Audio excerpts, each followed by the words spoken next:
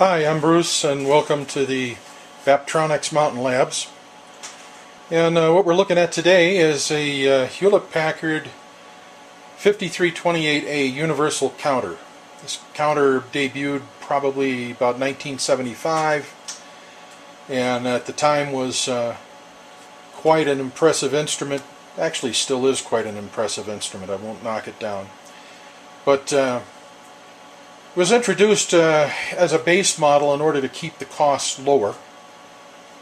It had a slew of options that extended its capabilities. In its base form, you had the counter unit and you had two channels, A and B. Channel A was the primary measurement point for frequency. You could measure from 0 to 100 megahertz. Had some attenuation and slope choices and coupling and so on for configuring the signal. And then channel B was primarily to used to provide a means to enhance functionality with channel A. We'll kind of get into that in a minute, but the base unit could measure frequency 0 to 100 megahertz, could measure period from on frequencies from 0 to 10 megahertz as far as the rating went. You could do period averaging, where you would average the period counts over multiple periods. You could select it using your resolution control. We'll demonstrate that. Then you could measure the ratio of channel B to channel A. So now you begin to understand how channel B is used to enhance functionality, but not really directly measure the frequency of B alone. It involved comparing B to A. So say channel B had 10 megahertz and channel A had 5, then you would get a ratio of 2. You could measure time intervals from A to B. If channel A would have a pulse going in on it that went high, that would trigger the count of microseconds on the counter, and it would keep counting until channel B would step high, at which point it would shut down, and then you would show your count.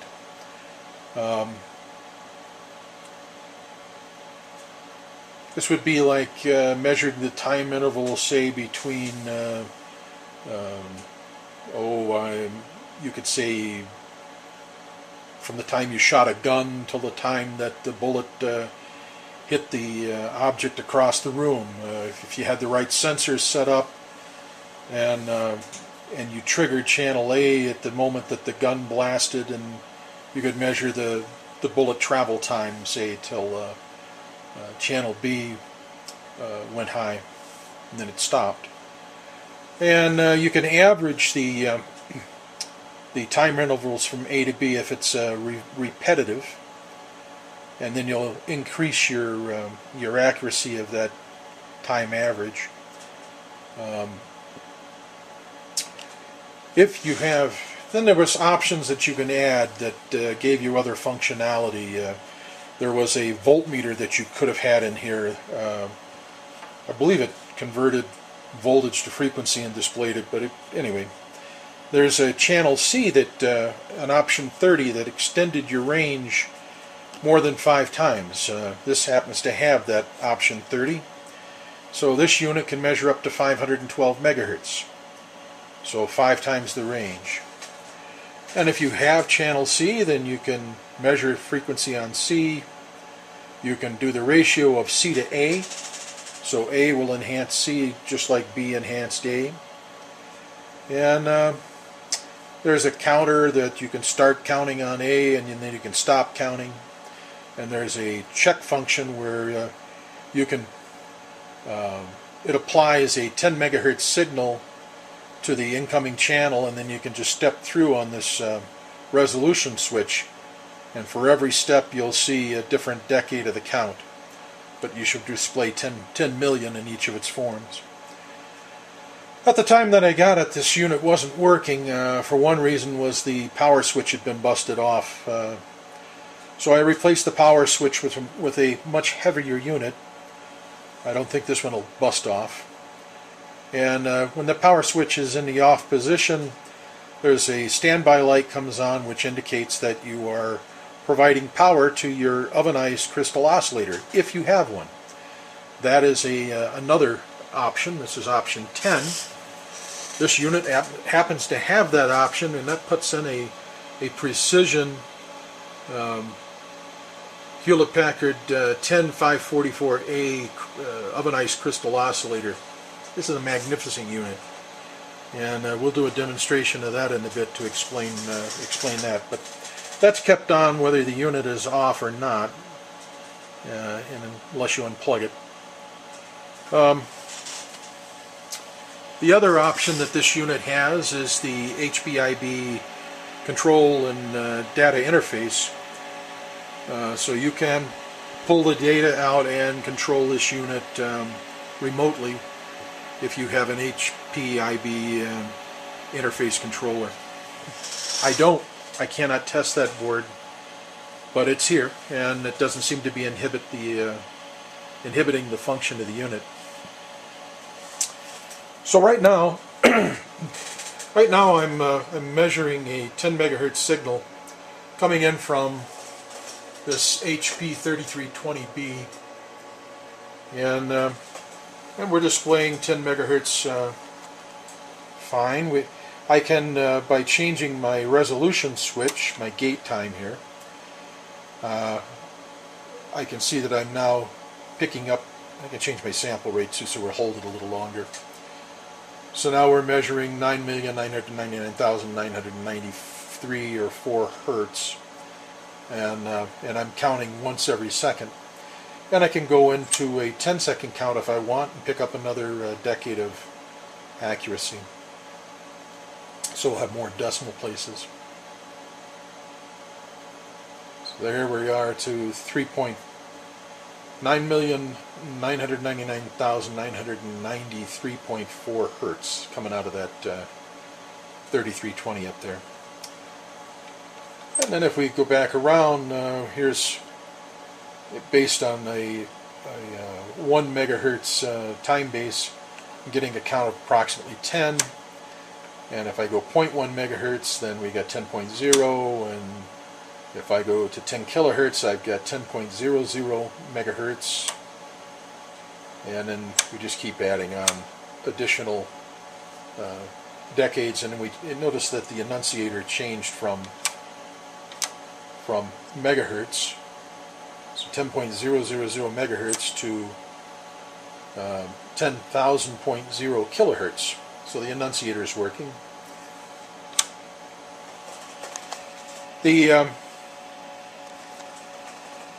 are trigger level switches on channel A and B. If you have these knobs rotated until they click in the counterclockwise position, then you're in a preset mode, and essentially you are looking at the zero crossing of the signal coming in and using that to trigger your channel.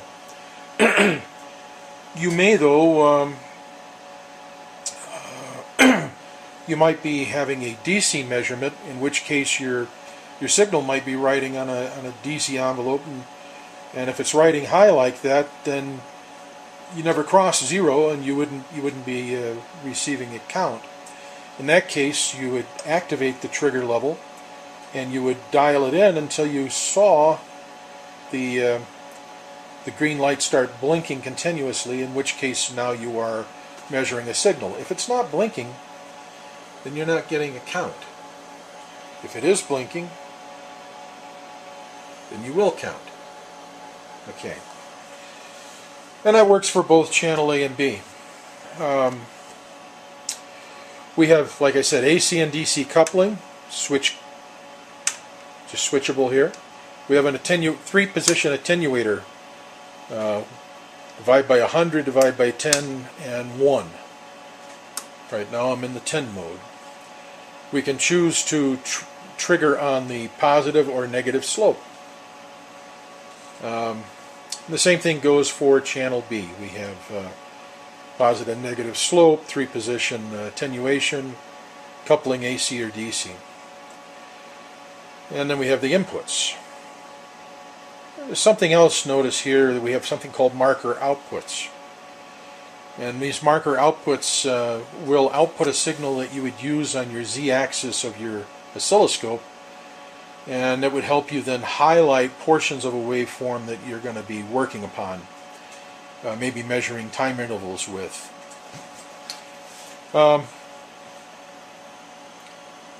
There are connectors in the rear of the unit.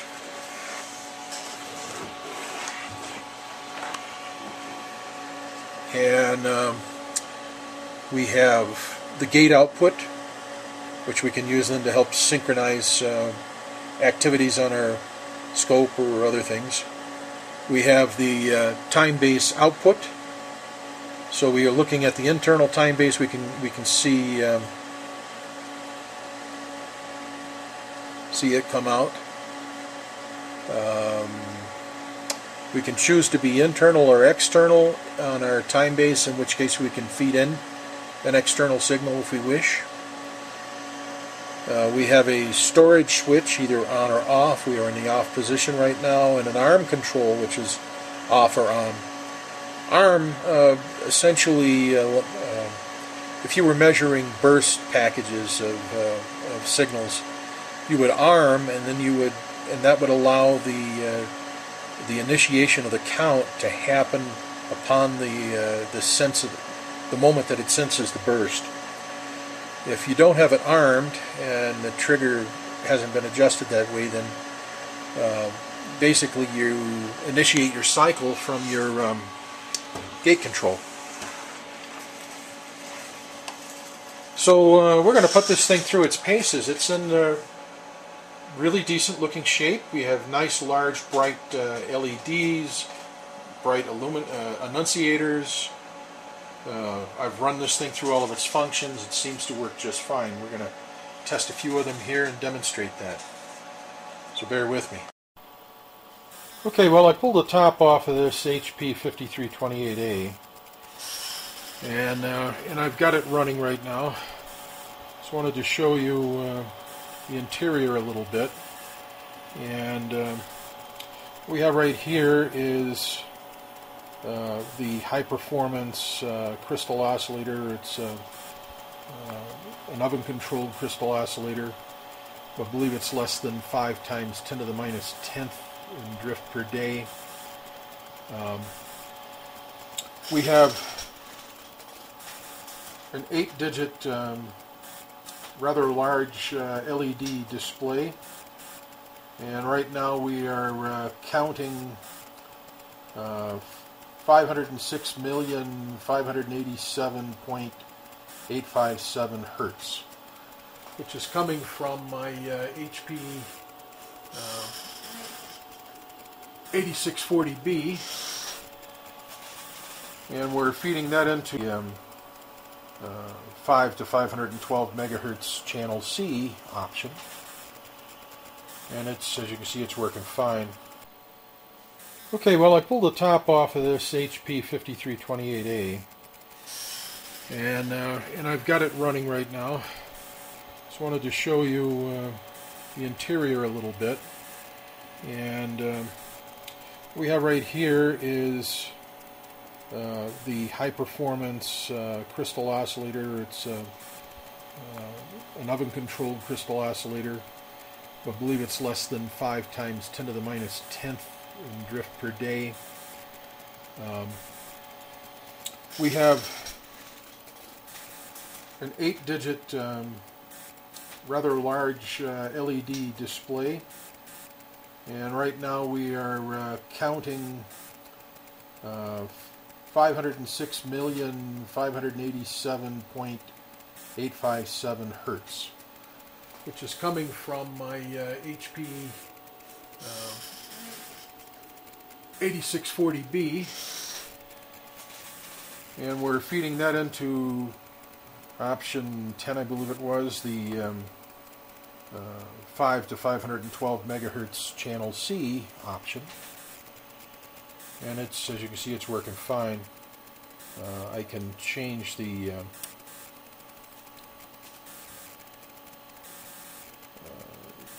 resolution so that we get a much faster count. We don't have to wait for it, and we could want, if we want, slow down the sample rate, so we get a much better, easier way to read it. We have the HP IB interface board here, so we have some control capability, and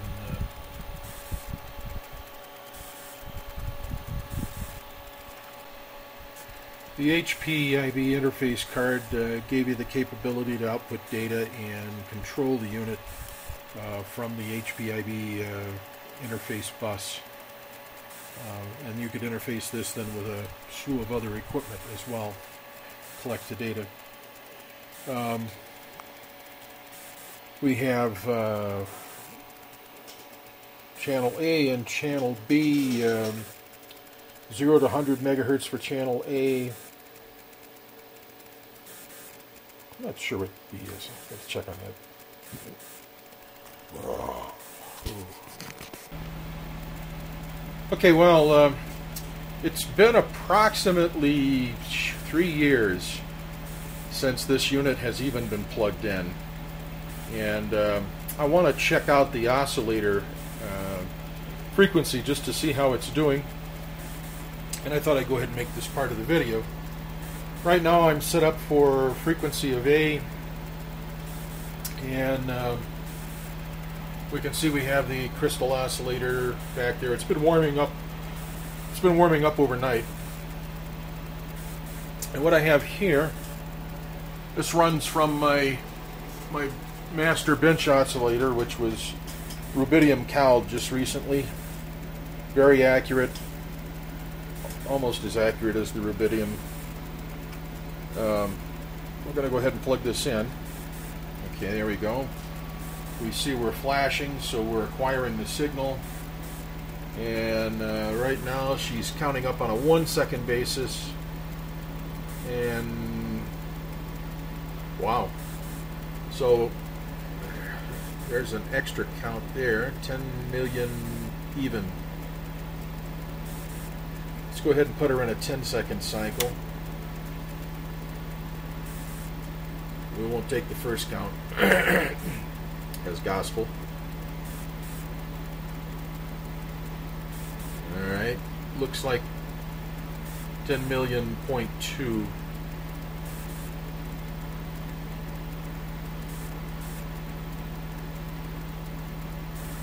$10,000,000.2 again.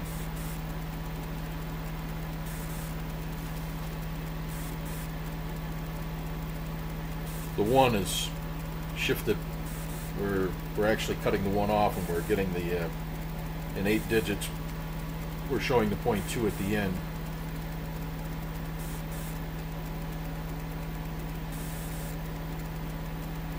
Well, it keeps repeating.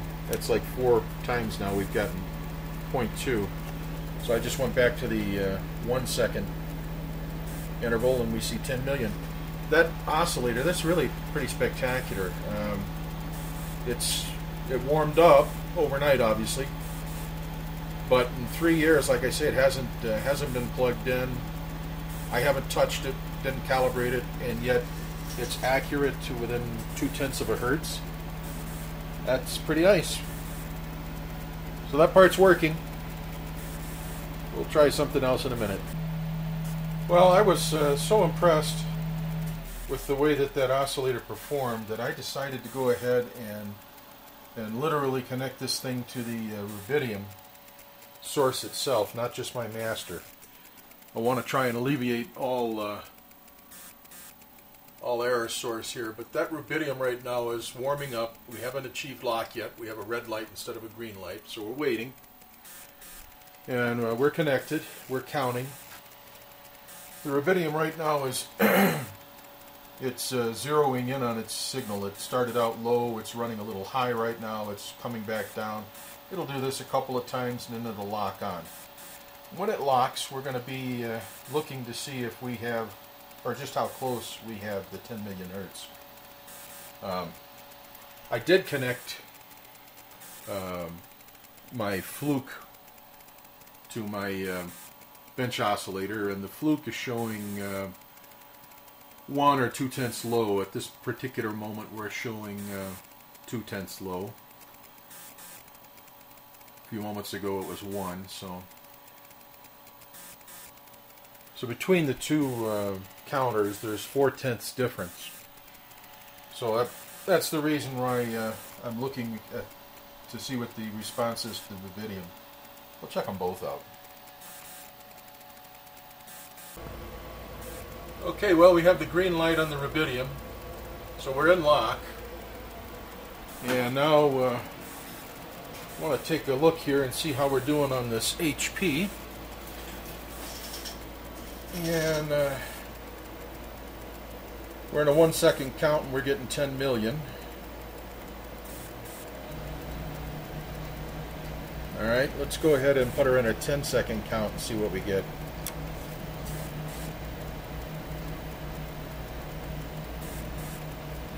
So 10 million will put the 1 off to the left. You won't be able to see the 1, but we'll see to the right that we are 2/10 high.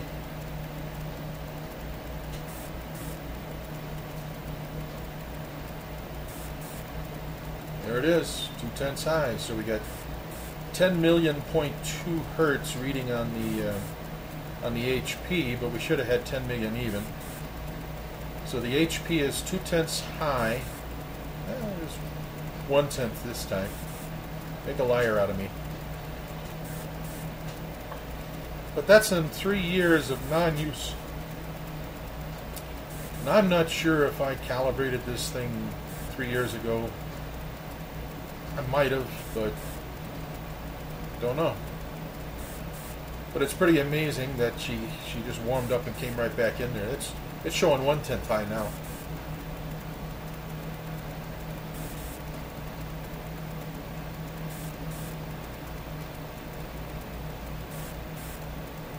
Tenth of a hertz.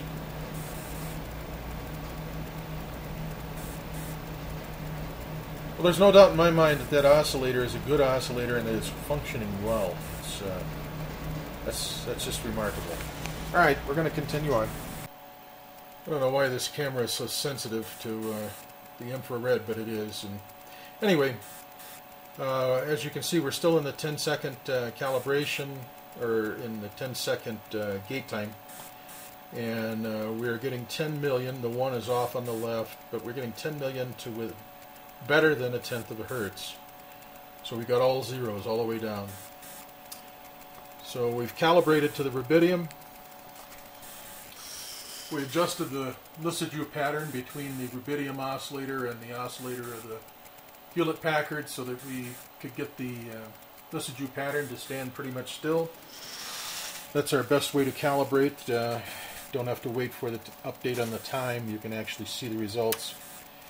And the results are excellent. So if this thing is able to hold for the next 3 years like it did this time, then it's going to be an excellent calibration. Okay, well, we've calibrated the oscillator using the rubidium as our source, and we used the Lissajous pattern, and when we froze the Lissajous that compared the rubidium to the oscillator internally to the Hewlett-Packard, we knew we had it. And so right now we're on a 1 second time base. We're looking at the rubidium coming in. We see we've got 10 meg. Let's go ahead and put her in a 10-second frame and we'll see what we get. Now what's going to happen in 10 seconds is the 1's going to shift off to the left, but we're going to pick up another decade to the right. And so 10 million.0. So we're within 1/10 of a hertz, such that we get all zeros now. So it accepted the cal really beautifully. I've switched cameras. This camera has a much more sensitivity to this red, so we're getting the display much better. Don't know what's the matter with the other one. But the cal was successful. We're going to move on.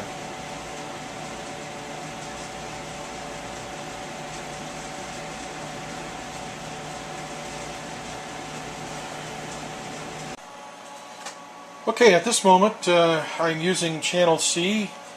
I'm feeding in from this HP5628A up here. I've got a 512 megahertz signal coming in. And 512 is the rated maximum of the channel C. And right now I am on my least bit of resolution. I've got 512 to 513 showing up in megahertz.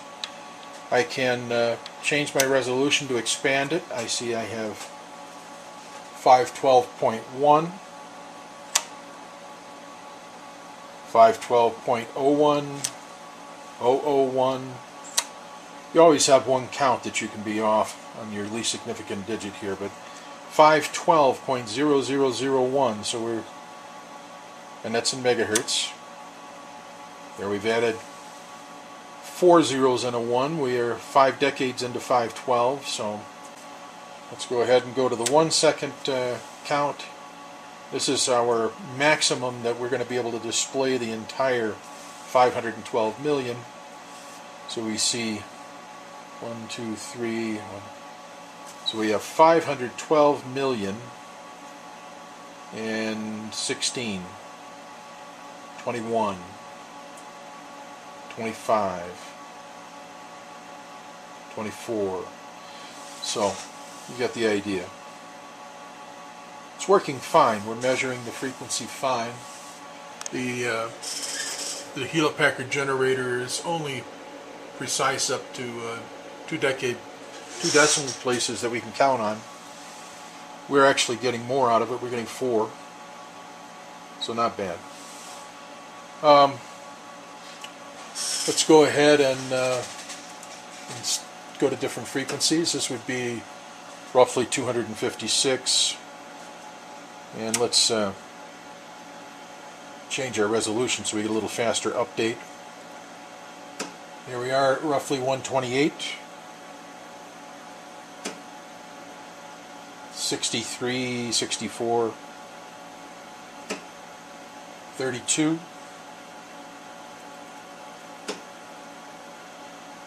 16, 8. Now we are supposedly below the range of channel C, but we're still getting a reading 4, which is about right. But we would change our input from C to A, and then change our function to channel A, and we see we have 3,999,000 0.95 kilohertz, which is 4 megahertz within 50-60 hertz.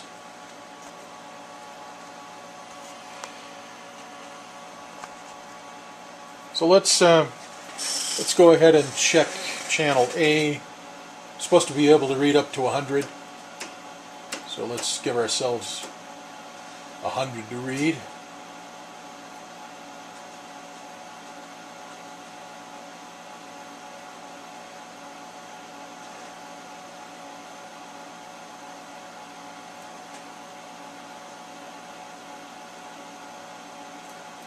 Alright,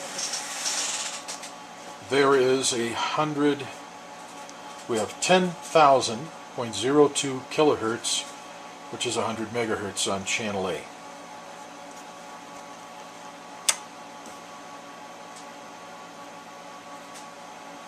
(10,000 kilohertz).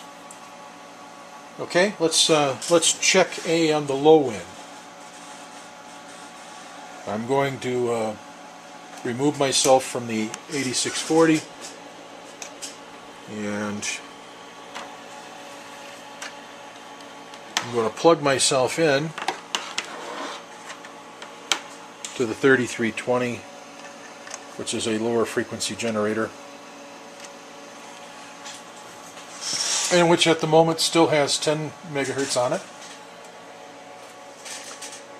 And we're going to reduce ourselves to 1 megahertz here. Okay. And increase our resolution. Alright, there's 1000.091 kilohertz, so 1 megahertz. Let's step ourselves down. This would be 100 kilohertz, and we are reading 100 kilohertz here in the annunciator. 10 kilohertz, 1 kilohertz, 100 hertz, 10 hertz, and 1 hertz. Now, we would go into a 10-second average, and we're going to wind up getting a better read.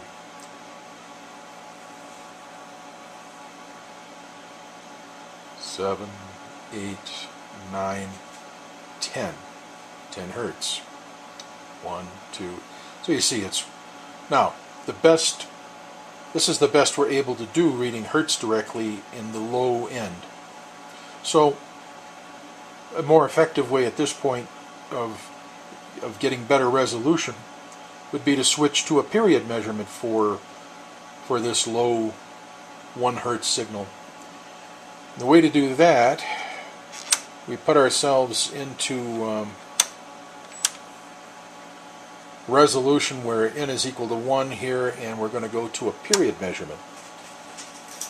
And we are now in 1 second counting how many microseconds are able to get through the gate in 1 second. Or, well, how many microseconds get through the gate for the signal coming in on A, which is a 1 hertz rate, which is 1 second. So we are counting 998,000, roughly 96 to 98,000. We can change our resolution to shorten up the count, and we lose a little bit of the resolution doing that. Makes it a little bit easier to read though. 999, 1000, 999, 96, 98.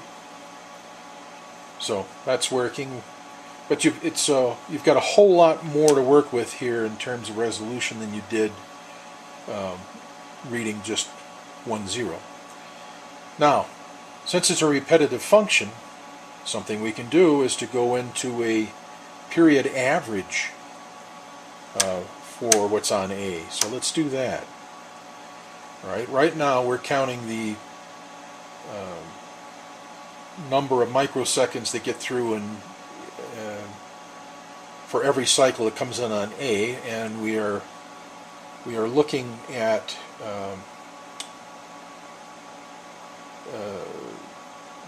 at 1 period. So in this case 1 second. And we're getting roughly 100,000, roughly a million of microseconds, 998,000. Now we could average over 2 periods, so 2 seconds, and we get a little bit better average.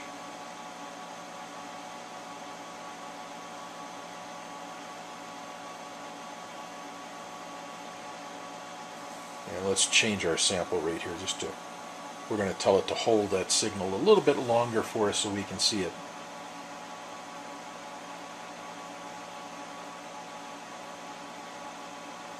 $999,700.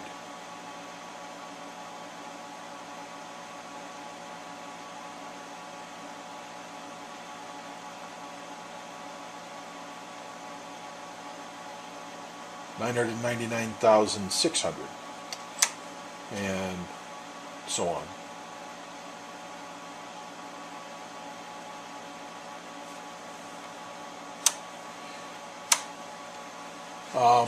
So you get a heck of a lot more in terms of resolution on that period measurement. Let's say we stepped our period up to something that's a little more interesting. Here's a kilohertz. And we are in frequency resolution. The n is 1, so in a 1 second count we're getting roughly 1,000 microseconds. Now we're getting 1,000.86 7 microseconds. We've added another decade of resolution here in terms of period. By going to 10 squared, we're getting 999,920, and so on. Takes a little bit longer to average each step that you do this, but you get a little more accuracy on average. Alright, let's set ourselves up to do a ratio of B to A. We'll do that in a moment. Okay, I've set myself up with a 10 megahertz signal on channel B. I'm in the preset point. I do see that I'm blinking. Channel A is still connected to my HP5328A. We've got a 1 kilohertz signal on that right at the moment. We have ourselves in the ratio of B to A mode. And alright, so if you've got 10 million over 1,000, that's 10 to the 7th over 10 cubed. The result is 10 to the 4th, which is 10,000.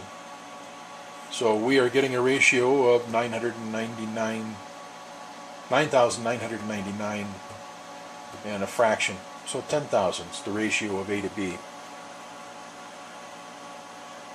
With a slight adjustment of either, I could take care of that difference. Let's turn up the 3320 on channel A. Let's go to 100,000. And we now have 99.99, or roughly 100. And that's because 10 million over 100,000 is 10 to the 7th over 10 to the 5th, which is 10 squared, which is 100, and you got 100. Alright. Here's 1 megahertz coming in off of the 3320 onto channel A, and we now have a ratio of 10. Because channel B is 10 megahertz, we have 1 megahertz on A, we've got a ratio of A to B, or B to A of 10. So there we go. So the ratio is working fine. Alright, right now we're set up to measure the time interval from A to B. I've got a 1 megahertz signal coming in on channel A. I've pushed my my separate common switch down to the common position, and so now both channels A and B are connected together. I have both in the preset point, so I'm getting blinking on both channels. But what I've done a little bit different here is that I've set on channel B I want to trigger on the negative slope. In other words, what's coming in on channel A, if it goes positive, I'm going to trigger channel A to start counting, but I'm not going to start triggering channel B until I see the negative slope of that pulse, of that waveform. So I'm going to be counting for 1/2 of the incoming frequency. I'll start as my incoming frequency starts to ramp up. I'll trigger the channel A. I'll start counting. But when I start to fall in the negative direction, that's when channel B gets triggered, and I stop counting. So that it takes place in just 1/2 of the incoming frequency. So my incoming frequency is a megahertz, which would be 1 microsecond. And right now what I'm seeing is 0.5 microseconds, which is correct. 1/2 of 1 microsecond is 0.5 microseconds. So I am counting the time interval from A to B properly. Now, since this is repetitive, I can switch myself to the time average function for A to B, and I can increase my resolution by now turning my frequency resolution dial to, say, the 10 position, and I've added another decade of resolution to it, and I see 0.50 to 0.51. Let's do it again. So 0.500 0.501,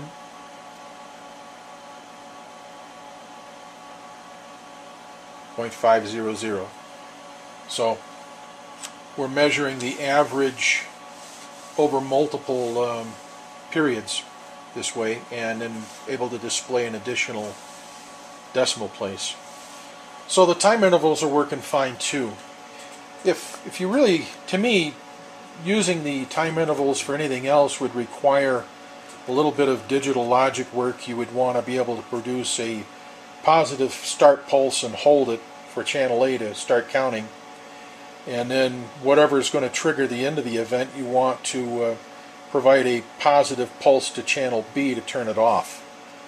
Do that and you'll be able to measure the time period between any physical happening in the world here. So essentially I've taken you through most everything. Let's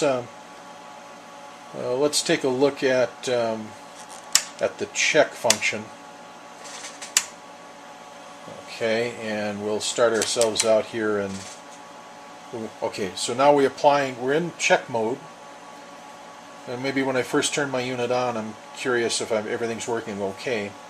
I'm applying a 10 megahertz signal into check mode, and I'm dividing by 1 megahertz, and I get a result of 10, and that's megahertz on the annunciator.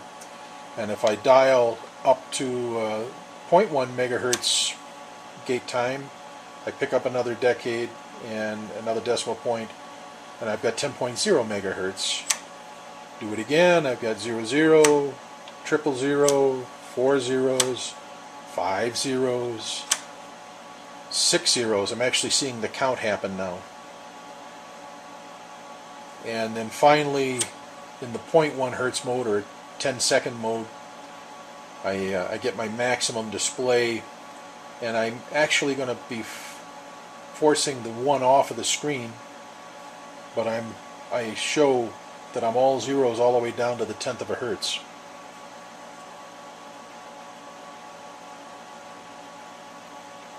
So I'm working. The sample rate changes how frequently you update the count here. Allow it to update. If you have it too fast, then it never holds a count for you. Like in this case, all I see is it counting all the time. So in this case, I want to change the sample rate so that it holds the end display longer for me, and I realize what the count is. Okay, let's move on. Okay, well, the final thing I wanted to try and show was the marker outputs. So we've got cables coming from the marker outputs going up to my scope. I have channel A showing the marker output here, and channel B I've got down below. What I have from channel A is the 1 megahertz frequency that's coming through here. So what happens is, as channel A swings through this negative portion of the cycle here, I'm showing that my marker goes high, and that means that on channel A I have started counting. And then we count throughout the cycle until we start to reverse, and we do the top part of the wave, at which point channel B triggers and we stop counting. And the results for a 1 megahertz input is that we have 500 nanoseconds, which would be half of the wave time displayed. 1,000 nanoseconds would be a megahertz, but if we're only counting for half of the wave, then we get 500. So that gives you an idea what the marker looks like. So I'm going to put the thing back together, and we'll talk a little further. Well, I nearly forgot to demonstrate the totalizer counting our events here. What I have happening right now is on channel A, I have a very slow signal coming in from my HP HP5328A over here. I've got a 1 hertz signal coming in, and we can see our levels. We're in preset and our light is blinking, so we are seeing the count. I have myself in the start of A position, and you can see that I'm tallying up the counts. If I reset it, we'll start over again. And if I turn up the frequency, like if we go to 10 hertz,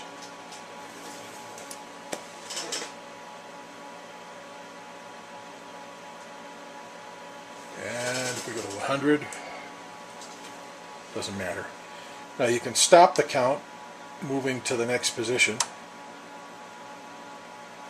resume the count, stop, resume. So the totalizer is working too. Just wanted to be able to demonstrate that.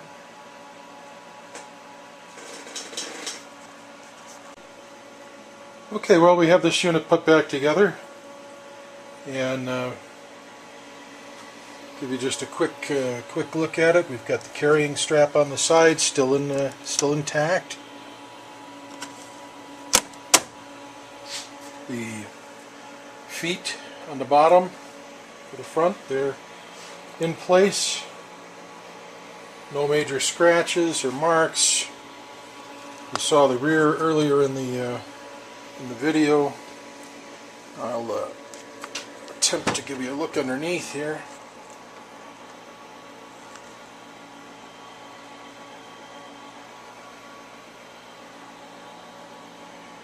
So there's no surprises.